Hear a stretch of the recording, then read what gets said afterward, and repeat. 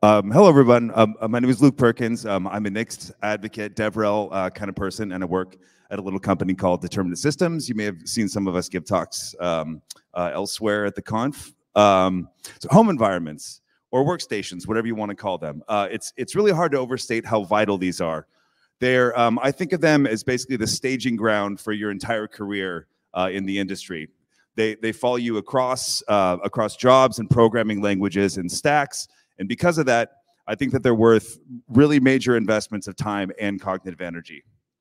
So let me tell you my story. I'm a macOS person about 95% of the time.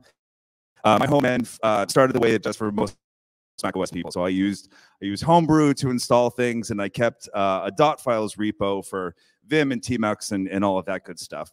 So this approach was, of course, totally ad hoc and totally procedural, which is boo, hiss. Setting up a new machine meant spending a couple days messing around and trying to remember stuff that's missing in my environment. Some kludgy bash scripts, like that kind of thing. Let's scroll down. That's actually a little too big, sorry. There we go. And then I discovered Nix a couple years ago, and that in turn led me to discover Home Manager, which unlocked a whole new world of declarative possibilities for me. I threw away Homebrew and my dotfiles repo and started doing everything in Nix. So Vim, Tmux, VS Code, shells, basically everything lives in one repo. I actually wrote about this on my personal blog a couple years ago. And now, as you'll see in a second, I've gone beyond even this with a project called Nome, which I'll talk about in a second.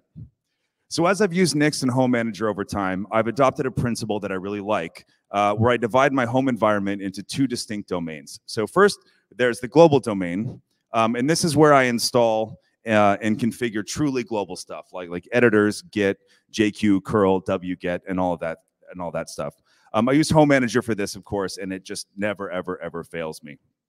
But there's another domain that Nix is also great for, and that's project-specific environments, as we know, with dev shells.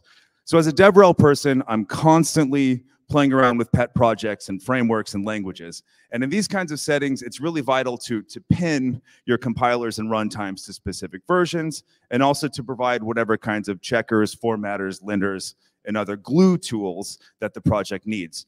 And I use a fairly new feature for this called flake templates. Now, this way of thinking has resulted in a project I call Nome, or which is my Nix home. It's also a city in Alaska, where I am from. And Nome is really just a Nix flake that exports absolutely everything I need for my home environment.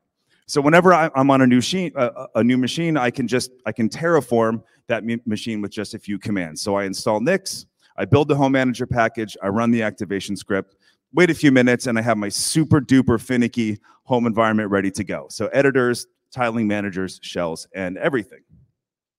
So Home Manager handles all my global stuff, but what about specific projects? Well, for that, Nome provides a little script called proj, which initializes my standard flake template, which itself uses a Nome exported library for building shell environments. So I had this makeenv function that enables me to string together some custom tool chains that I put together. If I need some random packages that aren't inside of a tool chain, I can add them to extras, which is just kind of like gnome.packages is just like a re-exported Nix packages with some overlays.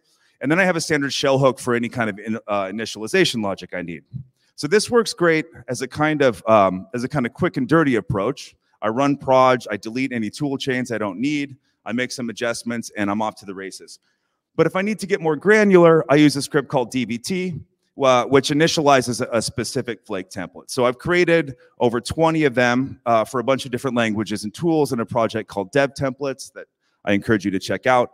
And this has cut the time I need to have a pure Nix dev environment tailored to a very specific project down to just a few seconds.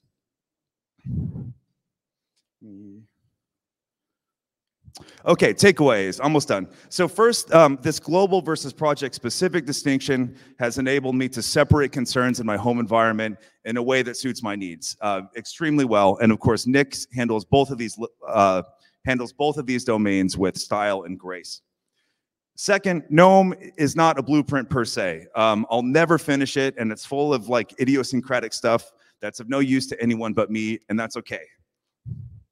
But home environments are extremely important. So I urge you all to maintain a project like this. Nome has saved me mountains of time and trouble, and Nix, right now, today, provides all the primitives you need to create your own long-lived Nix home. Thank you.